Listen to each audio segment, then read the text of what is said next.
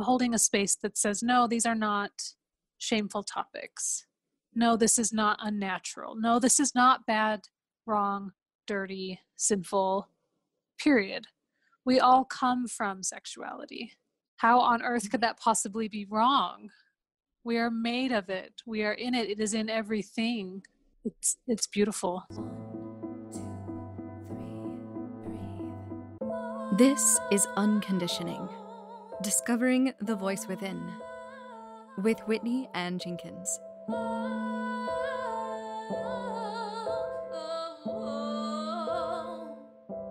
Hello, and welcome to the third episode of Unconditioning, Discovering the Voice Within, where I bring on guests and we talk about the inner authentic voice and the challenges and the rewards that come from following it.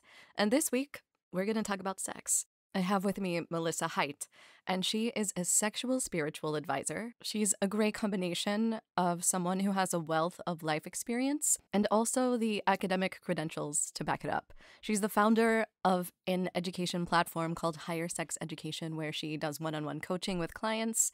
She teaches classes, and she has a monthly support group, which a lot of us could use right now during this COVID time, where a lot of us have been isolated for a long stretch of time.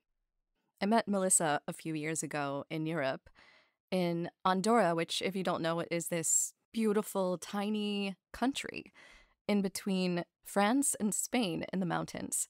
And I was there visiting my friends Mary and Tice, who had a contract there with Cirque du Soleil, and Melissa was there helping them out with their son Jax. And Melissa and I connected there, and we kept in touch, and I'm just really impressed by her platform and the message that she is trying to deliver to the world. And so I'm so excited to bring her on and have her share her wisdom with you. And I hope that you enjoy this conversation as much as we did.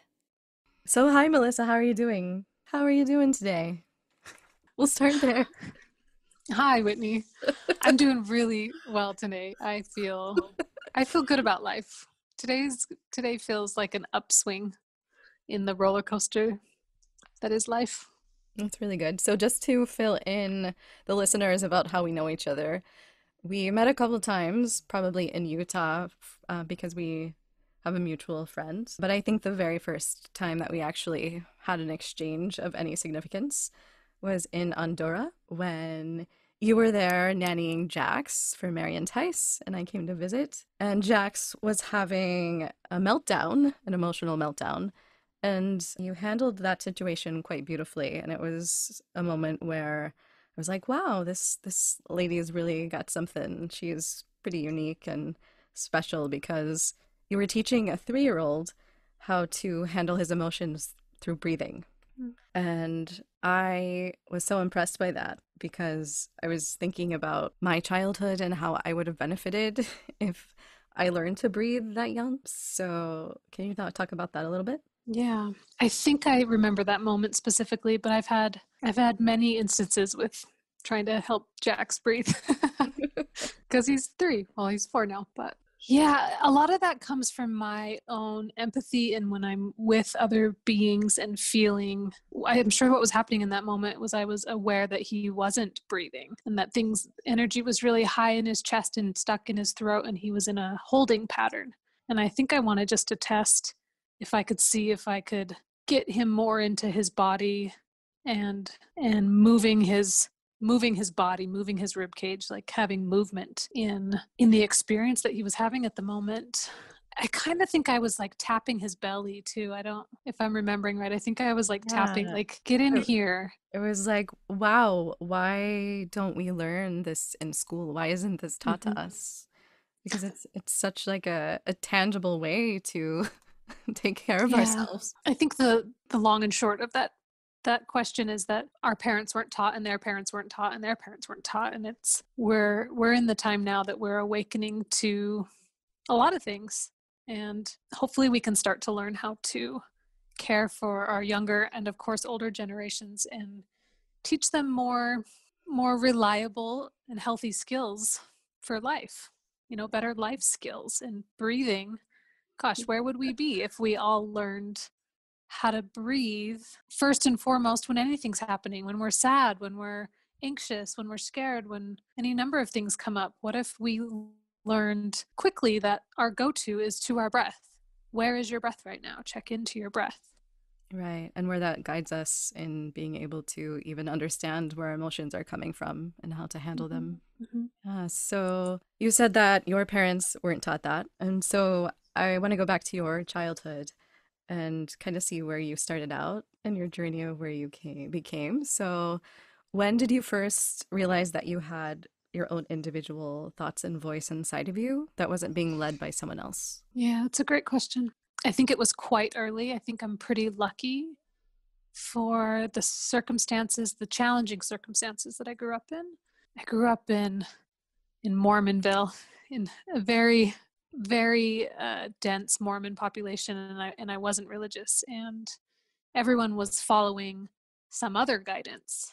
Everyone was following what they were told in some other way, in a more of a herd mentality, more following blindly what they're taught by a religious institution, and it always felt off to me. It never felt good to me, and so I just learned really early to follow the beat of my own drum and just do my own thing. I would say I was probably 5 when I realized, like, oh, okay, everyone else is doing that thing, and that doesn't feel good, so I'm gonna do my own thing, which was challenging and lonely, and I was ostracized a lot, and it had its difficulties, but it also taught me how to connect with myself, my own body, my own wants, my own desires, my own guidance, and be okay doing my own thing in the world and not worrying so much about what other people thought about it.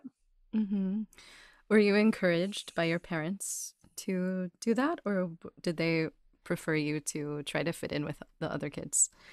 I would say neither. I would say they were very neutral. They had left religion and they opened space for my brother and I to do what we wanted in the world and to decide what we wanted to decide for ourselves. So growing up, the two of us would occasionally go to different churches and try out different things and see what we liked and make our own decisions. But um, I don't think either. I don't think they tried to make me fit in or support me standing out. They were just neutral and supportive in whatever I wanted, I guess. Awesome. So when did Yeah. you like really learn to breathe? Oh, I think I'm still learning. I think I don't know if I've learned that yet. When did I learn to breathe? Well, I was a gymnast growing up, so with athletics, and running and stuff like that, I learned breath there. Massage therapy school, I learned to slow myself down and be more aware of my breathing in my body. Um, throughout the last 10, 15 years of my life working with sexuality, that's something we didn't talk about yet, but Yeah. I work with human sexuality as a vocation, and good lovers are good breathers, really, really. And There you go. there's problematic habits that happen with people that don't know how to breathe, and when people don't know how to breathe, problems arise and energy doesn't flow well, and sexuality is all about flow and being present, and that's hand in hand with breath. Totally. When did you start to connect those two things with the breath and the sexuality? I don't know. It could be when I was 5 and when I started to discover sexuality. It could be in my 20s when I was really exploring physically, sexually with other people. Again, I still think I'm still working on it. I do Wim Hof stuff now and do breath work with that now. And I still feel like I have such a long way to go Yeah, with learning about breathing. I feel like we all do. Yeah. I know that I definitely do. So, how did you enter into the field that you currently are from massage therapy to where you Mhm. are now leading higher sex education? Yeah, thank you. Um, I've heard this from a lot of people in my field that this this job chose them and we couldn't escape it if we tried, and I definitely resonate with that. I started studying sexuality at a very young age, again with that Mormon upbringing. Um, I wasn't Mormon, but everyone else around me was. I had a lot of questions. I was really an inquisitive kid, and they weren't answered. My questions weren't answered, and further, I would ask a totally normal, acceptable question for a 5 or 6-year-old to ask, and I was met with very uncomfortable, rigid, tense responses. And I didn't understand that. Like, that's a normal question to ask about the body. They were almost always about the body for me. Why does my body look like this, work like this? Why does theirs look like that? What is that part on the boys that I don't like? What is that? And no one would answer these questions. And somewhere in my little brain, I'm so grateful for this, somewhere in my little brain, I knew that my questions weren't wrong, but the people answering them had an issue. And I'm so glad I'm so glad I didn't internalize that as I was wrong or bad for asking such questions, but I didn't. And so I've studied sexuality my whole life since I was a little kid, and I tried to escape the field. I tried to not do it consciously. I said, God, whoever God is, universe, whatever I'm talking to right now, pick someone else. I don't want to, this is not what I want to do. I don't want to be in Utah helping people with sexuality. That's ridiculous. Like, what a life. No thanks, right? And so I went really hard into performing and acrobatics. And that's how we met our mutual friend. That's how I met our mutual friend. And I just very actively pushed this career, this calling, what I know I'm here to do. I pushed it to the side. And that was problematic for me in the realm of sexuality. And I understand now that sexual flow will not be stopped. It can't be damned, right? Mm-hmm. It's life force energy. It's Part of us, yes. it's who we are. It is life, and you can't deny it. And by me denying a huge part of who I am as a sexual being, it came at me in really wonky ways. I had more assaults during that time than you would even imagine. I had more dark shadow sexual energy coming at me that was really traumatic. I had a lot of trauma that came out of that part of my life. Mm-hmm. In the performing part, which is crazy. Not in any kind of sexual realm, right? In a realm like as a secretary, I was assaulted more than I was as Yeah, I can relate to that. yeah. Yeah. Yeah. I think it's tricky to understand the power of sexuality too, and Mm-hmm. understand not just like to overtake someone with our sexuality, but to really understand how it can empower us. Mm-hmm. Yeah. Yeah. And so after that, I really took it on consciously and said, I'm doing this. And there's people that aren't going to not be happy about it, particularly family in my life. And I got to do what I got to do, and I got to support myself. And this is what I'm here to do. And I'm doing it anyway. People come to me with their sexual questions, issues, hangups all the time, no matter what I'm doing. And so I might as well cultivate the practice and hold classes and have clients and make courses and these kind of things. So, and my life just works better when I look directly into the wind is how I see it with sexual energy. When I just face it head on and I'm just really honest and open and in my integrity with sexuality, things just go a lot better in life. So that's what I'm doing now. Feels Yeah. good. How has that been for you as far as introducing this concept in the society that we're living in today, when many people are so repressed?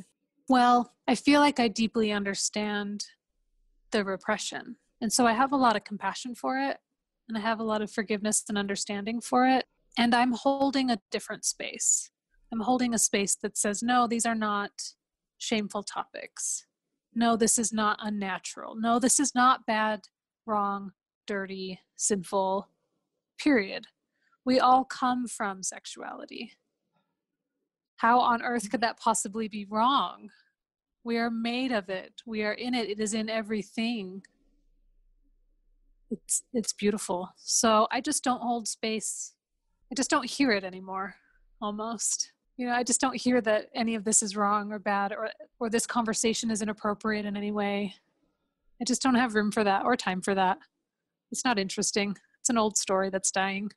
Yes. Can you talk about either the work that you've done in Utah specifically with Mm-hmm. the people there? Yeah. Yeah, I think that's pretty fascinating.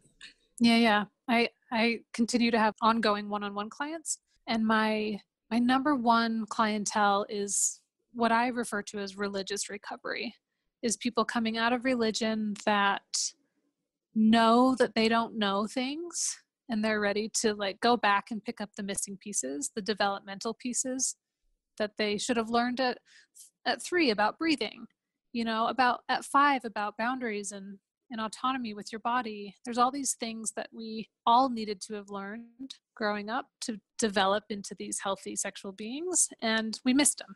And that's okay. We don't need to blame anyone. We don't need to get mad about it, but it is our responsibility to go heal from it. So that's my number one-on-one clientele, mostly is that religious recovery. I spent 2.5 years hosting a weekly sex ed meetup called the Birds and the Bees. And that was extremely challenging and really fun. Every week I taught a class on, again, 2.5 years of it, it was on all sorts of things. It was on self-love and boundaries and different relationship dynamics and anatomy and physiology and pleasure. Pleasure is a very important piece of sex education that we kind of tense up around and get scared at, and pleasure is a necessary part of sex education, a holistic view of sex education. If we want it to be sex positive, we have to include pleasure conversations. So years of that was fantastic. And that must have been pretty rewarding. Yeah, and so challenging, just ridiculously challenging.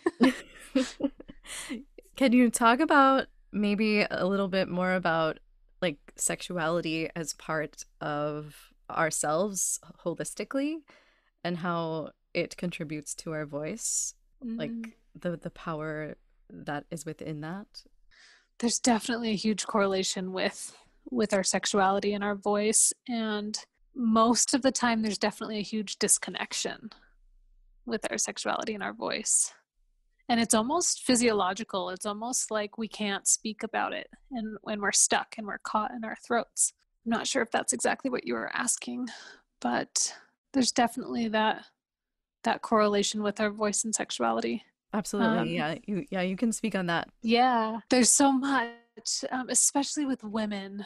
We're all taught to be silent about these things anyway, and we're all caught in our voice anyway. But especially women, we're not taught to access. Well, it goes back to religion. We're not taught to access our own inner wisdom. We're taught that wisdom is somewhere outside of us. That the knowing, the all-knowing, this like greater voice is outside of us, and someone else will give you that information. It's not for you to have. When I think the truth is that our inner wisdom and our inner voice is inside our bodies. And we find that through embodiment. We find that through connecting with ourselves in the present moment in our bodies. So when we get that connection, that's the first step, connecting with the body. And then after that, we can start to learn how to speak what comes from that. But we can't speak to our truth and our inner knowing if we don't know how to connect with our truth and our inner knowing. So we have to learn how to connect with that. And then the rest will flow. And I see sexuality as being innervated with all things. Okay, yeah. Like the divine feminine, the divine masculine, maybe that kind of. Everything. Yeah. Everything. Sexuality is in everything that's ever been created because it's creation energy. It comes from creation. Every song is sexual, right? Every art piece, every building. And then, of course, all of nature is creation. Every tree, every flower, every bee, every bird, all of it. It all comes from this life force, this creation energy. And when we try to stifle that within our own bodies, when we deny that power, when we deny that divine intelligence that's within our own bodies, it comes out wonky. It comes out distorted. I call it like a sexual distortion when we try to suppress such things. And when people are connected with their life force, their sexuality, their creativity, their voice, their intuition, this whole channel that lines up within us, we feel that within other people. You know when you come across someone that's connected there. You feel that power. It's palpable. And when someone's not connected there, when they're shut off, when they're stifled, when they're trying to deny it, you kind of feel this like something's uncomfortable there, something's a little bit off there. Maybe Yes. you can't quite put your fingers on it, but you know when someone's in touch with that. You know when someone's aligned with their sexual energy and their power. So, what advice would you give someone who is having trouble connecting with that power, that voice within themselves, Mm. in order to be able to embody their whole self? Yeah, it's a great question, and I don't think there's any one size fits all answer, because it, it it somewhat depends on how you got there. It somewhat depends on what's stuck, what story's in the way, what belief system is in the way. Um, but it's always in the body. It always comes back to the body. It always comes back to being embodied. All my work is body centered, and I bring people back to what's happening right now inside your body. What are you feeling here? And there's always something. There's always like a tension in the gut, or like a sickness, or a numbness somewhere, or I don't feel anything, like, or a rising above the body completely. I don't feel anything. I don't know what you're talking about, feelings. So the answer for everybody is in the body, but there's different routes to getting there. There's different tools needed for each individual. And each individual knows how to get there. Every single one of us knows what to do. And we just need to connect with that and ask our bodies and have a conversation. Yeah, to be brave enough to be with ourselves. Yeah, exactly. And also to be able to define our boundaries, which is a huge thing that I'm still learning. Uh-huh. That's my biggest soapbox. I have so much to say about boundaries because Go I've for worked it. with it. Yeah, I could go for hours. I've worked with it so much, and I think that's what I've learned the most in my work with sexuality. Boundaries are always momentary, and this is a part that people don't understand. That your boundaries change in every given moment, and the information necessary to access your boundaries comes from the body, comes from feelings, and it comes in the moment, in this moment. It doesn't come in another moment. If it's coming in another moment, then your head is creating that boundary. Your mind is, which can definitely be useful. You can definitely set yourself up for a boundary in the future of make sure you don't do A, B, and C because whatever reason. So that's a possibility, but your boundary is your personal truth, and your personal truth changes in every moment. So a boundary could be something as simple as, I like the color yellow. And that doesn't sound like a boundary, but it's something that defines me in this moment. Mm-hmm. In the next moment, maybe I don't like the color yellow. The basic boundary work, at the very, very base boundary work that I do with people is asking you right now, Whitney, are you thirsty? Would you like a drink of water? What does your Yeah. body say? Yes, I would actually. Yeah. Yeah. And starting that simple and sticking with that every day. So that's step one. Would you like a glass of water? And you said yes. Your body said yes. How did you know?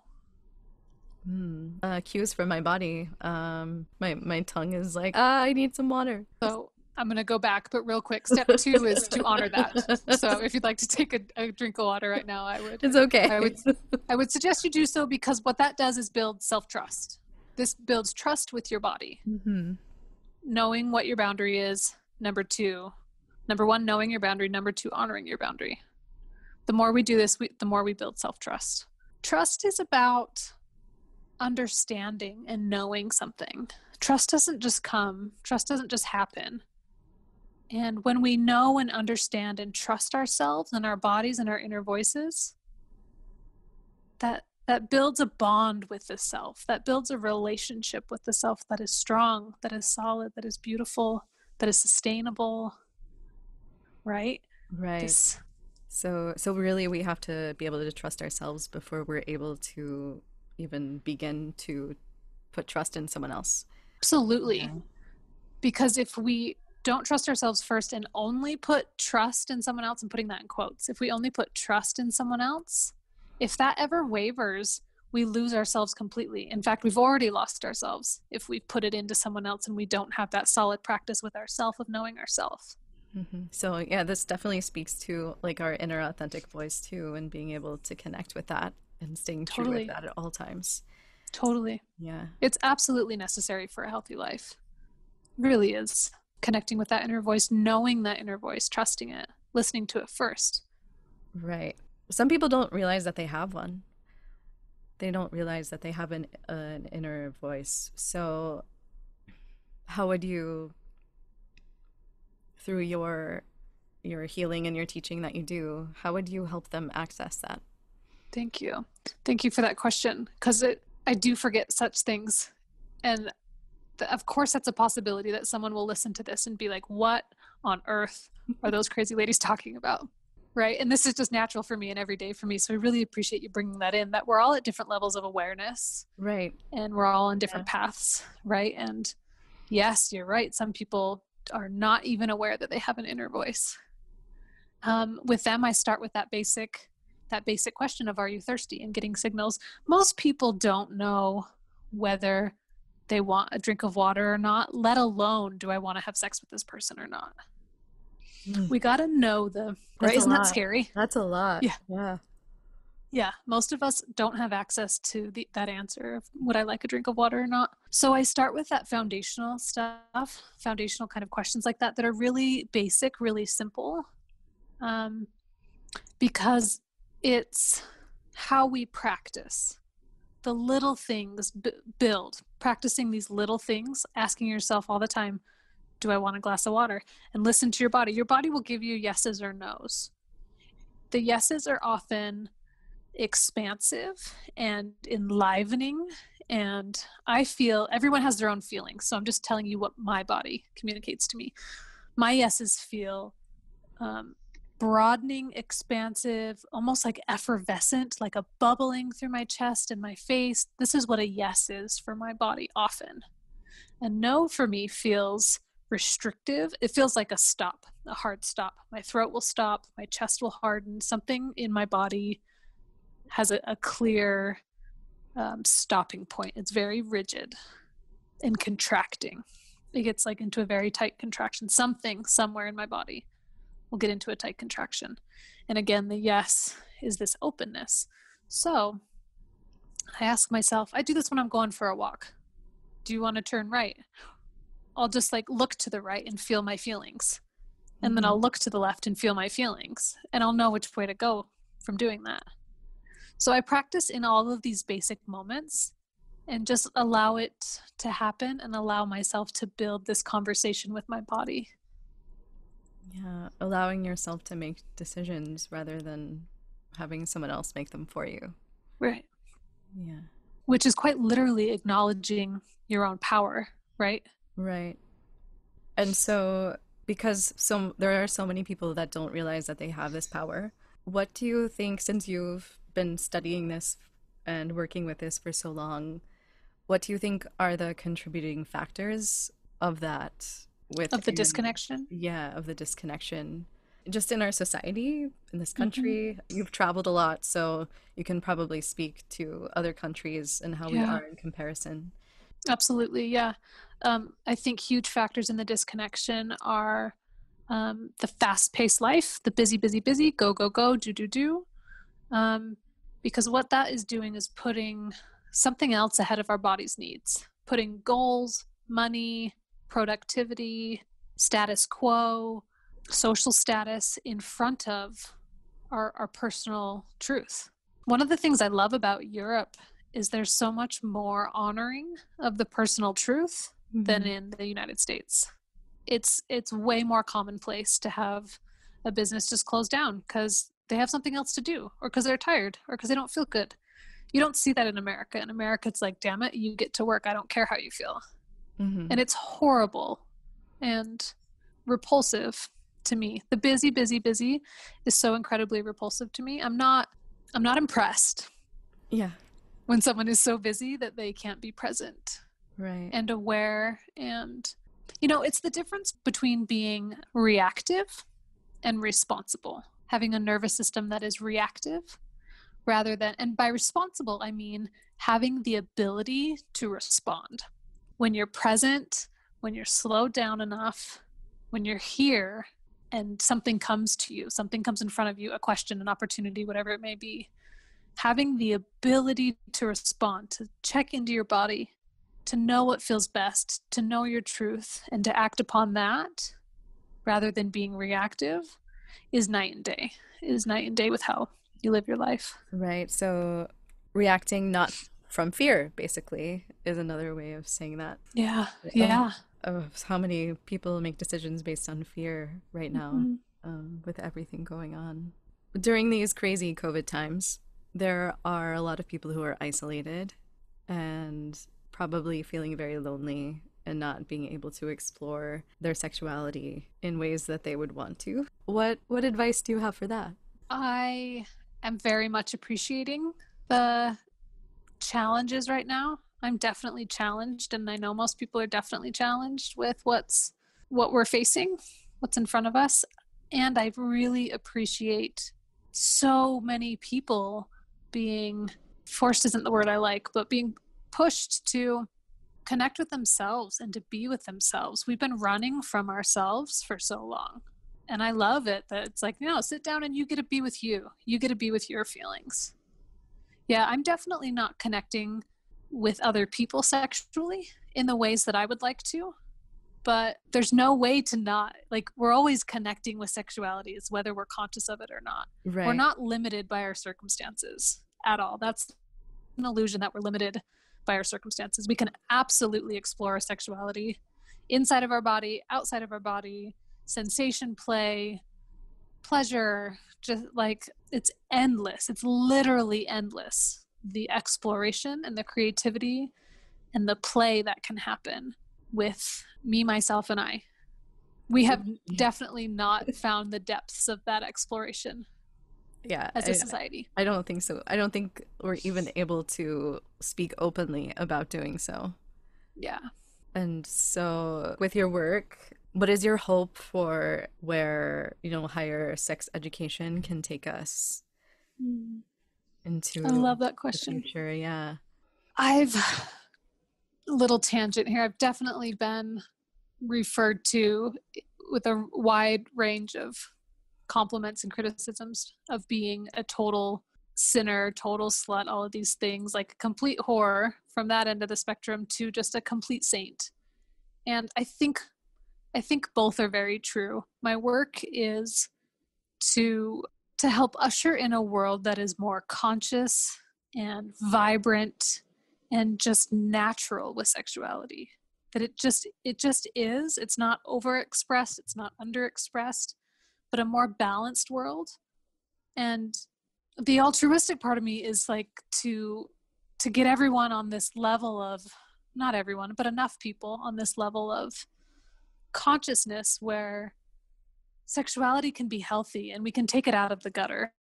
We can take it out of being this hedonistic, dark, shadowy thing and bring it into the light that it deserves. I want a balance for all of us, including myself. I want a healthy balance. What are some ways that people can help you on your mission? How can Mm. we support you in doing that? Oh, so many ways. I think the first thing we can all do is connect with ourselves and our own inner wisdom. The whole conversation that we're having today, and start to notice our own attitudes around sexuality. So when you think about it, when you see something that you think is sexual, when you have a feeling, when there's a joke or a phrase or whatever, notice what you notice in your body. And like, really, that's just step one. I just want everyone to start being aware and notice, like, oh, did you cringe when you heard the word penis? What's that about? And just be with it and just like be with your body and like, what's happening there? That's step one, really. Just noticing your body's reaction as you go about in the world. I think that's how y'all can help me. Other ways you could, eventually purchase my book, which is not written yet, and my courses, which are not available yet. And Yeah, I think one-on-one coaching is absolutely available. So if you want sure. one-on-one coaching, that's another way. Yeah, I think that speaks to getting to know ourselves and taking care of ourselves first and the ripple effect of that into the world, a collective effect. Yes. I was just looking for an antonym for self-love. I was just looking for another term for self-love Hmm. because it's kind of a buzzword that Right. is not really respected, and it's It's whatever. trendy. It's kind of It's lost gained its its connotation. Yeah. yeah. So go to thesaurus.com and type in self-love, and it's horrible.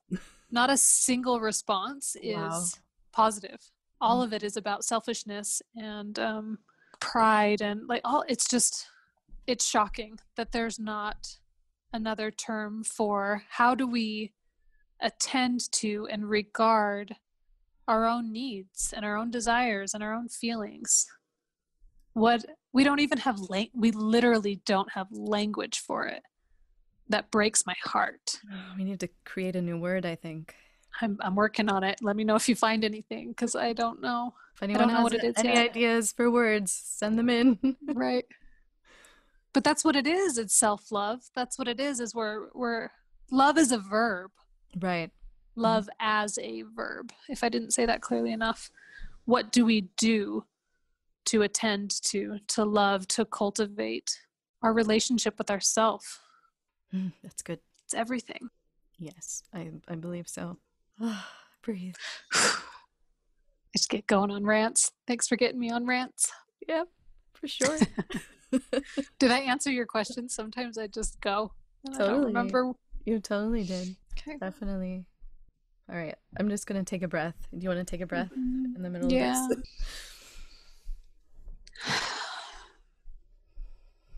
How are you feeling? Good. I was just looking at notes that I wrote earlier, which is kind of like doing a stream of consciousness, Mm-hmm. writing about authenticity and our inner voice. I call it the still small voice. I for sure didn't come up with that myself. I'm not sure who did. A lot of people refer to it as the still small voice, and I love that. Um, Yeah. Anger and hate is often loud. Oh, yeah. And what do we learn when we what can we find when we learn to listen to the quieter spaces and the whispers? For me, I find everything there. All of my best guidance, all of my best decisions, all of Yeah. my greatest joys have come from those little whispers.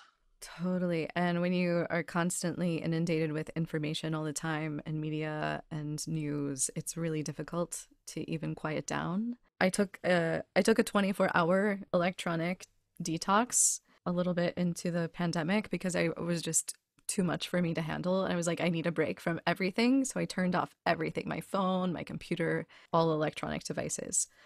And I was just gonna sit in the backyard and enjoy the trees. And I just had all of this information coming to me without being attached to any sort of device. It was just something that I have access to all the time. It was way more powerful than anything, that I could. It's just Right. that connection is way more powerful than any, of the latest AI technology that we have or are developing. So our inner wisdom, I feel like, is pretty powerful and overlooked Entirely. and not even recognized. Yeah. It's entirely powerful and most often overlooked. It's definitely not respected in our culture as being a powerful force. And again, most aren't even aware that there's that inner guidance system. And that's okay too. Like, hey, Mm-hmm. if you want to operate, we're here to do whatever we want, right? Like if you Right. want to operate with just using technology and if that's your jam, I'm not here to tell you True. not to.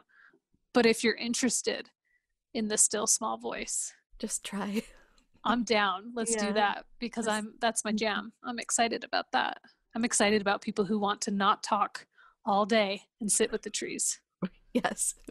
That's a way that what our mutual friends describes you and Mary, that you guys could just go all day with not having any kind of conversation. Yeah. It's true. It's a very interesting, unique friendship because we're both pretty introverted when it comes down to it. And so we can just sit in a room beside each other and not say anything for a long period of time and just be okay with it.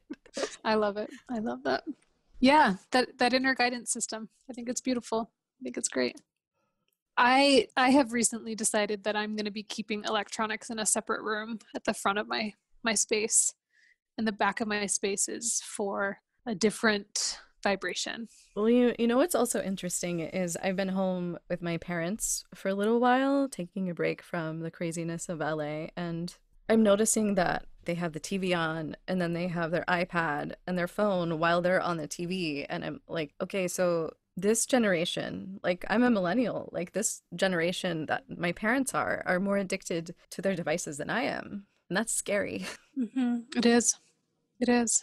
I'm addicted. I'm working a job now where I have to stare at a screen all day, and I thought I would die before I would ever do such a thing. And at this point in our society, I'm really grateful for this job. But then I have work that I want to do with clients, you know, in the Zoom calls and with all sorts of things and marketing and different stuff on the computer. And I went from like 0 to 90 with my electronic usage, and I definitely notice my connection with spirit is definitely wavered, and I've lost it. And it takes cultivation, just like any relationship. It takes cultivating. It takes a level of constancy where you're checking in, and they are different vibrations than these electronic means, than the media means. We have to learn how to have discipline. We have to have our own masculine sides, have the discipline to shut down, to create the boundaries of these need to be turned off at this time. They need to go over here. We need this long of a fast. And it's not even so, like, a lot of people meditate on their devices now. They use like Headspace or Calm or all those meditation apps. And I think a lot of people think, okay, I'll meditate for these like 5 to 20 minutes every morning and I'm good for the day and they'll just forget about it. But I think it's important to keep in mind every moment to tune in. Like, you have to constantly check in with yourself to tune in. And that comes from practice. That's, you know, you got to train yourself. Totally. But it's worth it.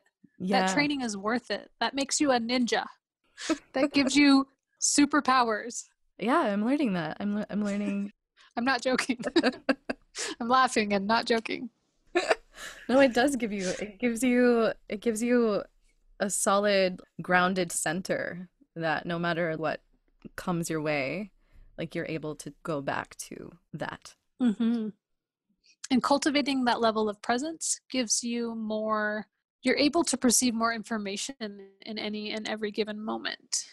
You're able to be more aware of what's going on around you, how you react to it, how other people are reacting to it, and that gives you more choice. If you're aware, like, oh, I'm freaking out because A, B, and C, or whatever, that gives you choice. Now that I'm aware that I'm freaking out in this social setting, say, then I can choose to change my breath and calm myself down, or go outside for a minute and walk around, or to ignore it completely and get more anxious and stick my foot in my mouth and like mess it up with that business deal or that whatever potential dating partner, whatever it may be. Right. Yeah.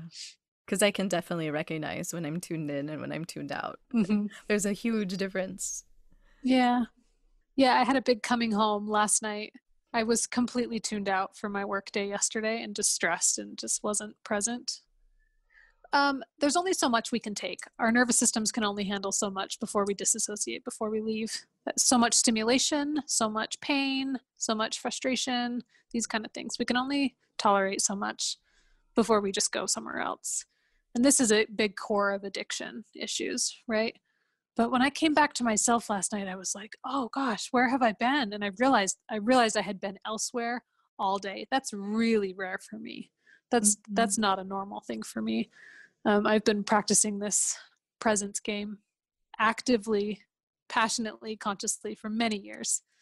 And not to like toot my own horn and say that I'm there in any way, but it's a consistent practice of mine. But the coming home last night, I was just elated. I was elated to be in my body again.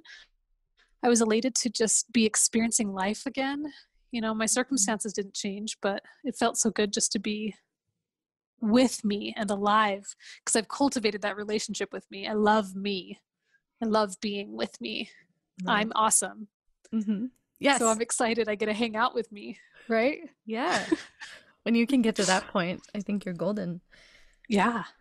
But it's not a final destination though. No. Like I spent the whole day gone, right? I spent the whole day stressed, frustrated, angry, bitchy, out of body. Right. It's a moment to moment thing, just like we were talking about boundaries.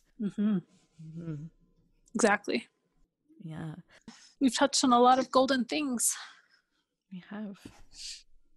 I want people to understand that when transitioning into this kind of a life of being more present and aware with the body and of your emotions, it sounds really beautiful and glorified and ethereal and light. And what we don't talk about enough is how difficult and arduous that is, and how when you get in touch with your body, you're getting in touch with all the things you've ignored that are happening in your body. And there's some floodgates that open. And I want everyone to know that about these challenges, and to get support. Thank you and for to have a lot talking of about it. forgiveness with yourself. Get a therapist, have someone that you can talk to, so you don't revert back to closing yourself down. Yeah, it gets uncomfortable for a little while, and on the other side of that, there's a space to breathe and some peace I've experienced. Yeah, you got to go through that. If But you get stuck in that, mm-hmm. you're stuck. But you got to go all the way through that tunnel. Yeah, you have to like look the fear in the eyes. When you're just starting out, you probably don't know how to go all the way through that tunnel. Right. And that probably doesn't make any sense. And screw you, this feels terrible. Who is this lady who thinks she knows what she's talking about? Right?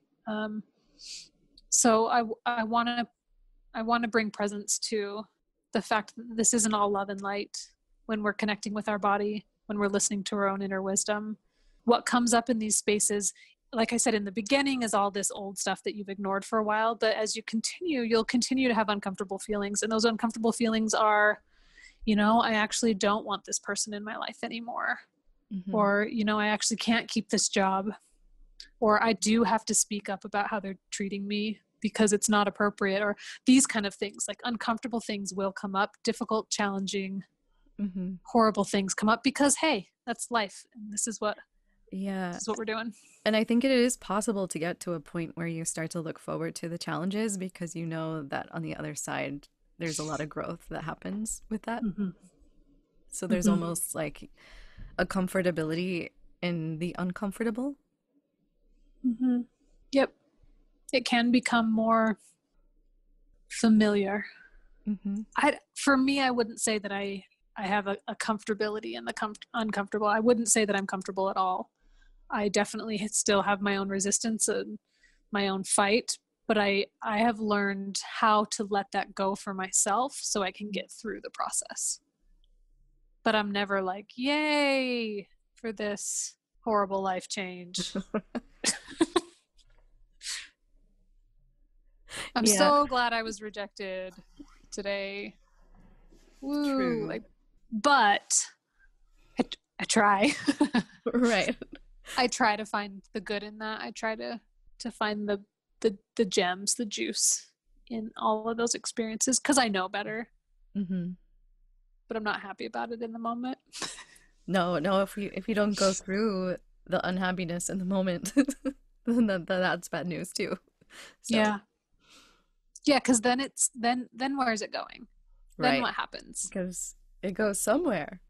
It does go somewhere. It goes to the body, and it gets stored, and it becomes stagnant energy, and it grows and festers in a particular way.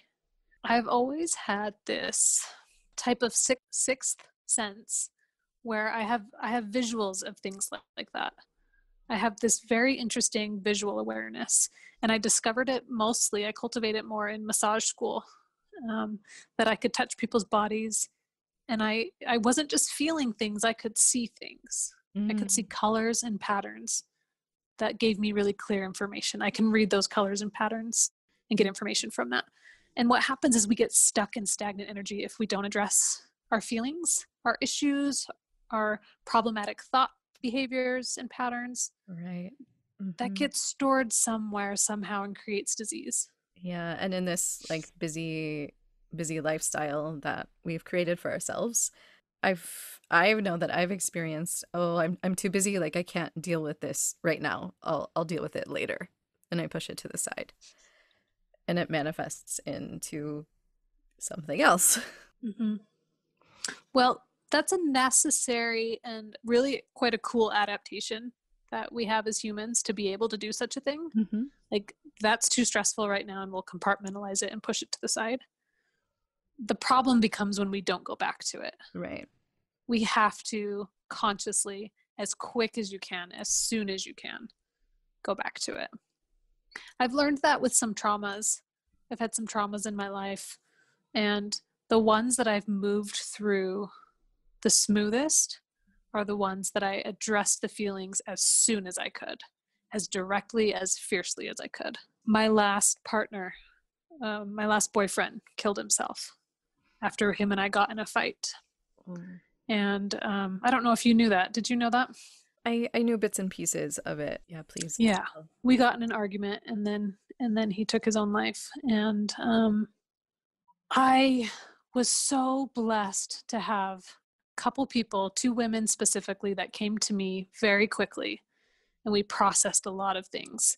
And the biggest part was we went to this yoga studio, and we screamed and we cried and we moved and we laughed and I probably vomited. Like, I did all of it in my body.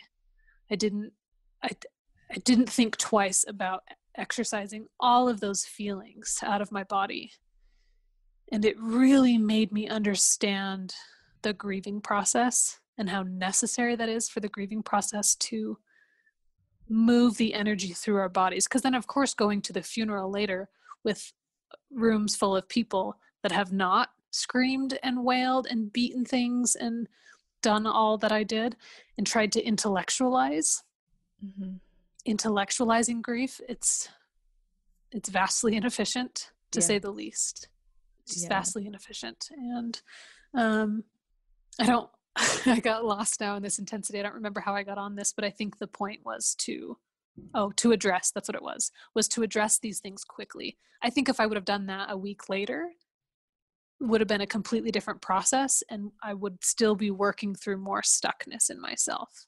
But because I did that so quickly, I think it was about 24 hours later that Yeah. I was emoting in such a way, was instrumental to my healing process. I think that goes to show just how much work that you've done to get to the point to be able to do that. Yeah, I had to. I wouldn't have been okay if I didn't do that. And not to say that that was the end of my grieving. God, I'm not done.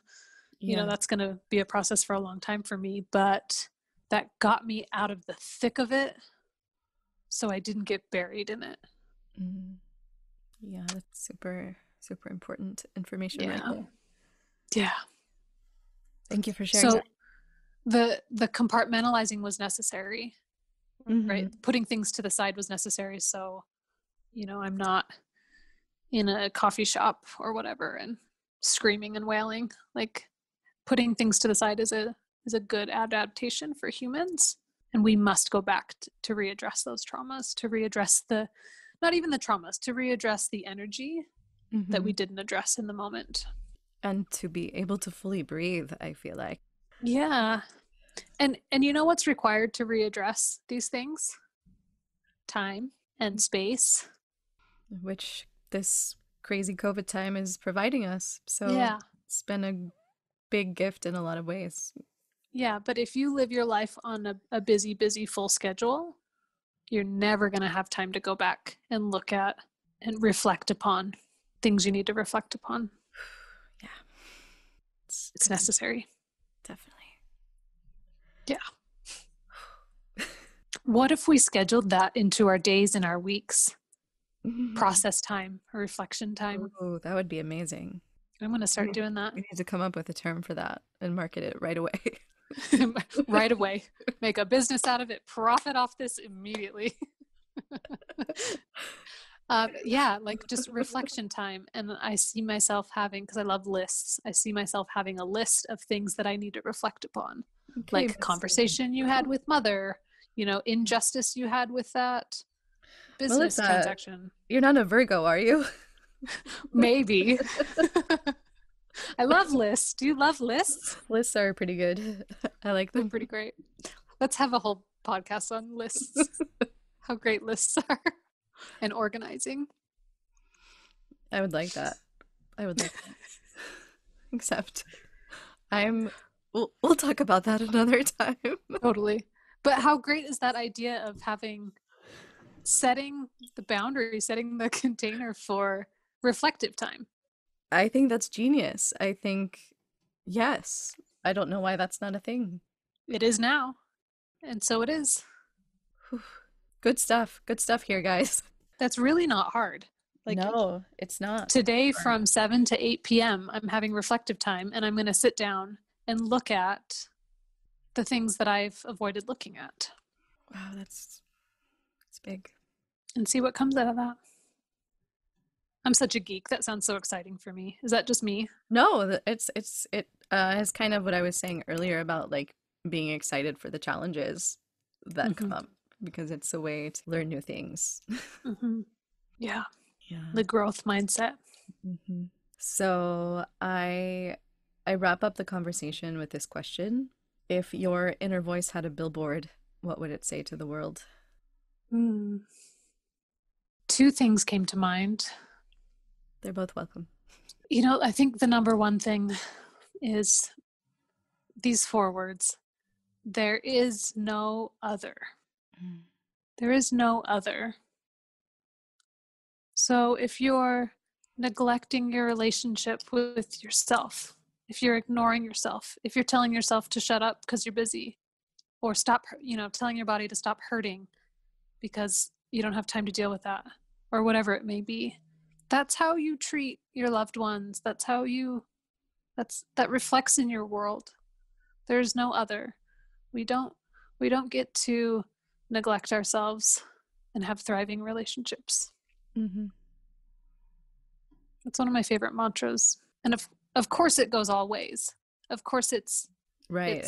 You don't treat other people. Yeah. It's of course it's a multidimensional statement. Exactly. I like that one. Yeah.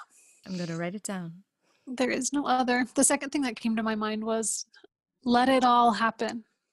That's a mantra of mine, of just allowing that surrender, that flow of just letting it happen. There's a divine intelligence. It's more savvy at getting your greatest desires met than you are. Right. And surrendering to that intelligence it's not an easy thing. It's not easy, but it's very rewarding when you do. It's not easy because we're trained for another way, but it's entirely easy because that's all it is ease. All you do is lay back in the water. It's true. Yes. It's entirely easy. Yes. It is, and it's easy for it to be easy once you allow it to be easy. Exactly. And it's okay if it's not easy for you sometimes. It is okay. Yeah. Because we're fighting the training and the programming. We're dismantling a certain programming right now. Yes. So it's okay if there's a struggle there sometimes, for sure. Right. It's all like a paradox, isn't it? It is. Unless you know, you don't know. Yeah. And if you know, then you don't know. And forgive yourself for not knowing what you didn't know when you didn't know it. That's okay. I love the conversations of self-compassion, and there's such a sweetness to it that I feel in my heart, and just want everyone to feel that too. It's this like big lover of mine. Can't we all just feel this love? Right now, I'm feeling it. I feel it too. I feel Yeah. it. I have hope for the rest. And I think that we can only be a shining, guiding light as we feel it ourselves. Today is the day, Whitney. It's not a someday. Today, we are beaming love out of our hearts like Care Bears. I love the Care Bears. I do too. No wonder I felt connected to them. Such a great visual. All right. So if people would like to find you in the world of the internet, I was going to say the virtual world. yeah, That's fine. how would they stumble upon you? Thank you. You may find me in the virtual world. If you're finding me in another world right now, that's scary because I am hidden at the moment. The virtual world, highersexeducation.com, HIGHER, higher, like a higher vibration, highersexeducation.com. I also have Instagram at Higher Sex Education, and then there's a Facebook group, same name. Any of those will get you to me. You can see the different offerings that I have at the moment, mostly one-on-one coaching and group coaching because all of my events at the moment are not happening. I have a Yes. plethora of live events that aren't Yes. happening. And you have a monthly support group that I have joined a couple times and I highly recommend. Thank you. Group support, Yeah. group learning is a whole different kind of learning and I love it. That's a fun group. First Wednesday of every month I do that. Information can be found on my website. You can contact me via the website. There's good blog posts and different things on there, good resources on there, and it's continuing to grow. So check in. It will grow. Thank you. I have a good feeling about it. It's happening. Yep, it is. Thank you so much for joining me on this conversation. I feel like it was really fun and enlightening and good. There's a lot of good stuff in there. Yes, thank you so much. This was beautiful. I really appreciated this talk. Thank you so much for joining me. We'll see you next time. And until then, stay tuned in to you.